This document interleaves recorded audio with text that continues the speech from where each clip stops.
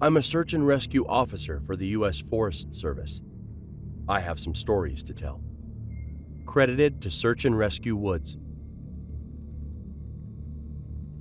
Part 7. One of the topics that I get asked about a lot, here and in real life, involve things like the Rake, the Wendigo, and other related legends. I can't honestly say that I know a lot about any of them, but based on some light reading I did, I can say that I've heard stories that seem to be loosely related to them. You've heard the old adage that legends like that come from somewhere, and I'm sure that's true. But as you all know, I do try to take things with a grain of salt. You have to out here. It's sort of like working in a hospital, I'd imagine. You could spend all day thinking about how many people have died there, and how there are probably ghosts, or whatever you want to call them, all over the place. But it doesn't do you any good. It just makes it harder to do your job. I think a lot of us feel that way. And that's why we just try to go about our work like everything's fine. Once you get paranoid, there's not really any going back. And a lot of cadets quit because of it. My park especially seems to have a high turnover rate because the cadets graduate and get so freaked out about everything, and they can't seem to let it go. You have to learn to internalize things and shut off. I've talked to Katie a bit about her experience because I wanted to know what she thought about the Wendigo. She didn't really have anything in particular to say about it. Aside from that, she didn't want to think about it that much. She did tell me that a friend of hers has had something similar happen. I contacted this person, H, over Skype, and they agreed to talk to me a bit. They're aware of my work here, and they're fine with me posting the story exactly as they wrote it. I grew up in Central Oregon, and there's a reservation called Warm Springs about 2 or so hours from where I lived. I only mention that because a lot of people in my area have friends there, and a lot of the land in that area belongs to that tribe. When I was a kid, we used to go camping up there. Not on the res, of course, but in that area. And I met a lot of kids who grew up there. I got to know one kid really well. His name was Nolan, and we ended up hanging out a lot when our families were in the area. Our folks got to know each other, so we'd all get in touch and camp out around the same time. We'd camp for about 2 weeks, so we were out there for a long time. At this point, I asked him if he camped in an RV. Yeah, my dad had one, so I guess it really wasn't camping, but we'd take our tents and stuff and set them up out away from the camp most nights. I didn't like sleeping in there because I liked being outside. We talked for a bit about camping. So anyway, sorry. One year Nolan and I were out there. I think we must have been about 12 or so. We wanted to go out and camp near the river because we wanted to try night fishing. I think we must have been about 1/3 of a mile from the main camp. Far enough away that we couldn't hear or see anyone else. I remember that. We were messing around most of the day. I don't really remember much about it, but we ended up building a fire at some point. I was really impressed because he had this flint or something that he could use to start it. I'd never seen anyone do that before, so I thought it was pretty cool. I got him to teach me how to do it, and we lit some stuff on fire, which, looking back, was really stupid, because it was the middle of fucking summer. And if I remember right, the fire warning was either at yellow or orange. But thankfully, we didn't start anything major. And when it got dark, we sat around and talked about whatever it is 12-year-olds talk about. I don't really remember. What I do remember is that at some point, he looked over my shoulder at the river and asked me if I could see something. The way our camp was set up, we were about 10 feet from the river, and we were at the widest point, so it was probably about 20 feet to the other bank. It gets hot up there in the summer, but the water is still cold, which is important. I look over my shoulder and I could see something wading into the river on the other side. From where we were, it looked like a deer, but we really couldn't tell because of the fire. I got up to take a closer look, and I saw a pair of antlers, so I figured it was a buck. But I thought it was weird that it was wading into the water, and it was definitely heading for us. So I asked Nolan what he thought we should do. He's looking at the fire with this weird expression, and he tells me to sit down and shut up. So I do, because I'd never seen him act that way before. He's whispering at me to ignore it, and to just keep talking like we were, but I couldn't think of anything to say. He was saying something about an episode of some show, but I could hear the deer coming through the water, so I wasn't really paying any attention. I kept trying to see over his shoulder, but every time I did, he'd sort of hit me on the arm and make me look at him. I wasn't really scared. I remember I was just sort of confused. But then I heard the deer come out of the water, and I could kind of make out what it looked like, and I realized it wasn't a deer, because whatever it was walking on 2 legs. I started to get up. I was super freaked out, but Nolan just yanked me back down and talked louder about this television show, and I could tell he was just as scared as I was, probably even more. He leaned in and poked the fire with a stick, and he whispered that whatever I do, I can't speak to it. I could see it come closer, and it stood right behind Nolan's back. I was about ready to pee my pants and think I'd probably have run if I'd been alone, but I didn't want to leave Nolan, so I kept sitting really still and sneaking glances at it. It wasn't that tall, but the way it carried itself was just wrong, like its center of balance was screwed up. I can't really describe it, but it was kind of like it kept shifting too far forward. It just stood there behind Nolan for a long time, and eventually, Nolan ran out of things to say, and we just kind of sat there for a second. The fire was making noise, but I thought I could hear this thing talking in a really low voice. I couldn't hear what it was saying, and I leaned forward a tiny little bit, and I actually did pee my pants when it leaned forward too. I couldn't see its face, but I saw its eyes. They were cloudy and milky, and if you want to know what they look like, find that scene from Lord of the Rings where Frodo falls in the lake and all the dead people are floating toward him. That's what its eyes looked like. So all I saw were these 2 white eyes floating above Nolan's head, and the really vague shape of the antlers coming out of its head. I don't know what my face looked like, but at exactly the same time, Nolan and I fucking booked it out of there, and we ran non-stop until we got back to the main camp. My pants were soaked with pee, so I took them off as we were running and threw them in the bushes. We both stopped once we were in front of my dad's RV, and we couldn't see anything chasing us, so we stood there and caught our breath. I asked him what that thing was, but he said he didn't know.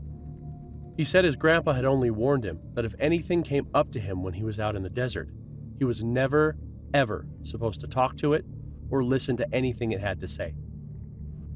I wanted to know if he'd heard it talking too, and he said that the only thing he'd been able to understand was, "help you." I think we ended up sleeping in the RV with my parents, and the next night we went back out and didn't see anything. That does remind me in a lot of ways of the Wendigo legend. There's a phrase used to describe it that I think fits perfectly, which is that the Wendigo is the spirit of the lonely places. I know sometimes when I'm out in the wilds, where I know there's no one around me for miles and miles, I get this weird kind of craving that I can't really explain. I don't know if it happens to anyone else, but it's this desire to consume. It's not like I crave anything in particular, but more of this weird, distracting hunger that comes from every part of my gut. I also wanted to find out more about the Faceless Man, if I was able, and I found a few similar things. I asked around my circle of friends, and one of them said when he was out doing repairs at a park in his area, he saw something kinda like that. We were having dinner in town, 5 of us, including myself. This guy, he was repainting an information booth and heard a man ask him for directions to the nearest campsite. He didn't turn around because he was up on a ladder, but he informed the man that there weren't any campsites nearby, but that if he headed down the road for about 4 miles, he'd find one at another park. He asked him if he could be of any other help, but the man said no and thanked him. My friend said he kept painting, but he was listening and never heard the man leave.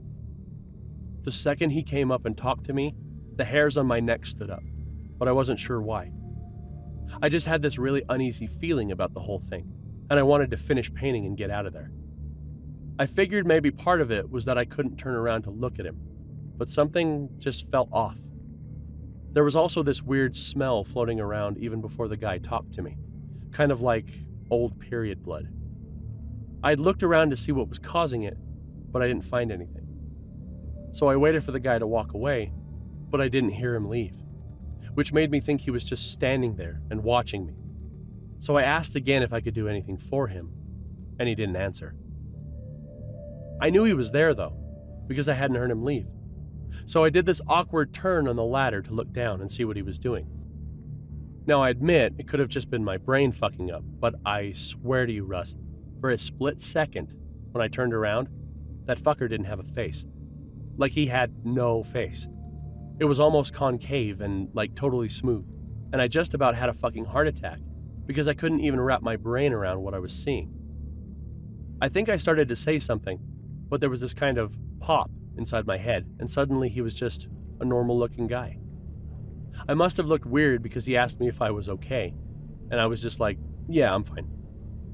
He asks about the campsite again, and I point to where he has to go, and he's like, I'm not from around here. Can you help me get there? Now this is when I know something is really up, because there's no way this guy got out here and didn't know where he was. And for that matter, there's no car around. So how'd he get here in the first place? I said I was sorry, but that I couldn't take him anywhere in a company vehicle. And he's like, please? I really don't know where I am. Can you come with me and help me get there? So now I'm seriously weirded out, and I started wondering if this is some kind of ambush or whatever. I told him I could call him a taxi to come out and take him where he wants to go. And I pull out my phone, and he just goes, no, and walks away really quickly. But he doesn't walk out of the park. He walks back into the fucking trees. And I got right in my fucking truck and start to get out of there. Fuck the pain or whatever. I looked in my mirror to see where he was as I was leaving, and he was standing right at the tree line again. I don't know how he got there so fast, but this time I know that fucker didn't have a face. He was just watching me leave. And right before I turned the corner, he took a big step back into the trees and kind of dissolved, I guess. Maybe it was just so dark he blended in, but it felt more like he just melted away. Interestingly, right after this guy finished his story, someone else piped up with another one, but with a slightly different twist. You know, actually, I had something sort of weird like that happen a while back. I was out doing some trail scouting, and I was out in the middle of nowhere figuring out where we were going to have this trail run through. I hadn't seen anyone else for probably a good 2 hours, so I really wasn't paying attention to where I was going. I was just looking at the ground for the most part. Then, out of nowhere, I crested this little hill and almost ran into this guy. He was older, probably in his 60s, and I started to apologize for running into him. And then I noticed his face, and I probably looked like a complete douchebag because I stopped and just stared at him. It took me a second to figure out what was wrong, but this guy's face was huge. I know that sounds weird, but that's the only way I could describe it. His head wasn't big or anything, it was normal. But the amount of space his face took up was just way too much. Like if you took someone's face and enlarged it all by about 2 times. He didn't say anything, he just kind of looks at me. And I backed up and was kind of stuttering and saying I was sorry. And I went around him and fucking got out of there and did what I needed to do. The whole time I kept looking behind me because I was so freaked out that he'd pop up behind me or something. I know it sounds ridiculous, but I swear to you, it was one of the creepiest things I've ever seen. I switched the topic to the stairs a little later, and there was a definite shift in enthusiasm. No one spoke up at first. There's a real stigma around discussing them, even when we're away from work. But I broke the ice with a story of my own, and the guy who told the story about the faceless man told this one, albeit very quietly. A couple years ago, I was camping with my girlfriend, and we were out about 2 miles from the road at this site I know. We went to bed that night, but we couldn't sleep because someone interjected a funny comment, and we were dangerously close to going off on another subject, but I got us back on track. Yeah, really funny, you fucker. No, it was because we kept hearing that grinding noise. My brother used to grind his teeth in his sleep, and it kind of reminded me of that. My girlfriend was freaking out, but I just kept telling her to ignore it, because I've heard it before, and you just have to ignore it. It goes away eventually. You guys know what I mean. We all knew what he meant. So eventually, I got her to go to sleep, but I woke up probably 2 hours later because something was just off. I rolled over and she wasn't there, and I kind of freaked out because he thought for a second, and then he took a very long drink. Anyway, I ran out of the tent calling her name, but I didn't have to go far. She was standing at the edge of the camp looking at something in the trees, and I could see she was really pale. The fire was low, but bright enough to see her.